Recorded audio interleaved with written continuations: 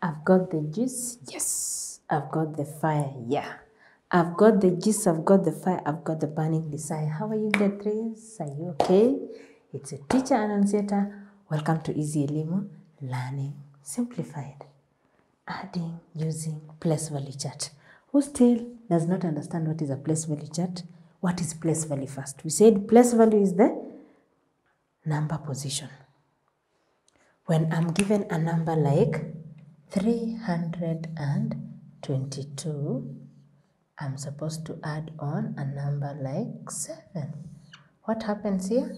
First, put the numbers in their correct places. Put their numbers in the correct places. Understand where each number belongs for you to add. For example, if this number would have been 610 plus 5. Some of you will have written as 610 plus 5. Why? Because they don't understand the position of that number 5. We said when you're given a single number like this, what do? For you to understand the place value of this number, don't write a 0 after the number. Write the 0 before the number.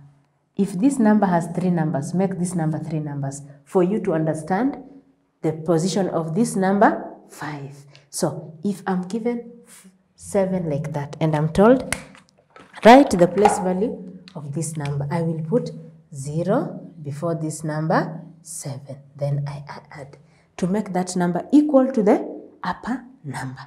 So what happens is I will ask myself, which number 2 is in which number, in which place value? It's in the ones. Then we have tens, then we have hundreds. When you've been told add 322 plus 7, avoid writing. For example, there are those who will be, when they're told to add this number like this, they will just come and say 322 plus 7. And this one is very wrong. Why?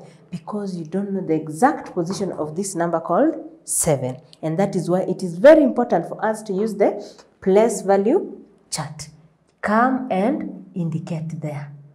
307. We said plus 7. You put zeros, same number of zeros before that number to make it equal to the first number, so that when you're writing it, you're able to fix number 7 in the correct position of its place value. And that is what I have done here. So what will happen here? I'll choose my method, my easiest method so far. So 7 plus 2, 7 in the head, 2 fingers out. So I'll say 7, 8, 9. Come here and write 9. 2 plus 0, what did we say? Any number plus a 0? Any number plus a 0 is that number.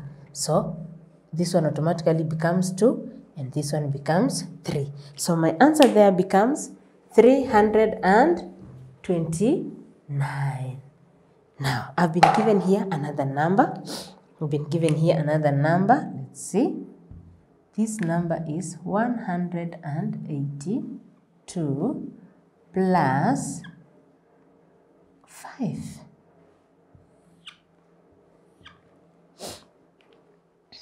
What will happen? First of all, indicate. Let us know each number with its place value.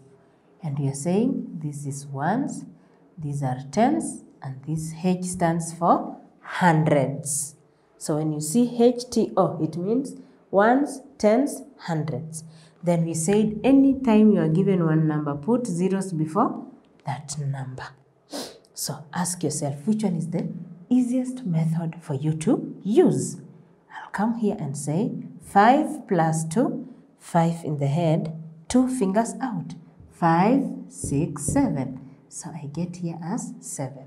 What is the rule? Any number plus a 0? Any number plus a 0 is that number. Any number plus a 0 is that number. What if you have been given a number like 6, 5, 8 plus 7? What happens here?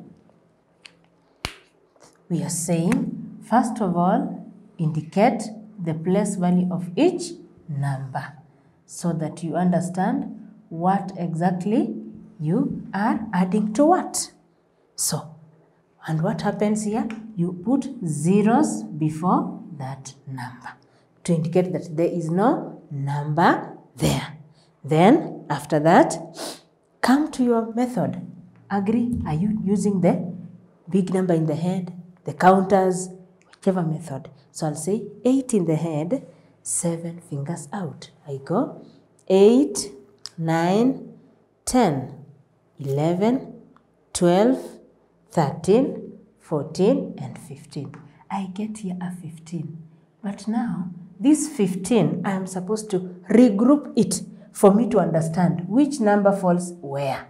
So if I regroup this one is ones and this one is tens. So the only number that I will write here is 5. And in the 1, I will carry it into the tens place value, because that is where it belongs. So I'll add this 1 plus 5, where I'll get 6. 6 plus a 0, the rule is any number plus a 0 is that number. Then I have here a 6 plus a 0, which will also be 6, because there is nothing in 0 to add on. Now, someone to come and try this. Someone to come and try this. We have 815 plus 9. Yes, Johnny, please come and show us. First of all, what have I said? Please tell us the position of those numbers. Where does it belong? And we are saying this is ones, this is tens, and this is hundreds. So tell us these numbers. What are we supposed to do? Put 0 before that number 9. Put 0 before that number 9. So we are asking ourselves, what is 9 plus 5? 9 plus 5, what are we doing? Put the big number in the head, 9, 5 fingers out. So we say 9, 10, 11, 12, 13, and 14. We are getting a 14. But now, this 14, we are not supposed to write the whole of it in one's place value. Again, regroup this and tell us what is the place value of 4 and what is the place value of 1.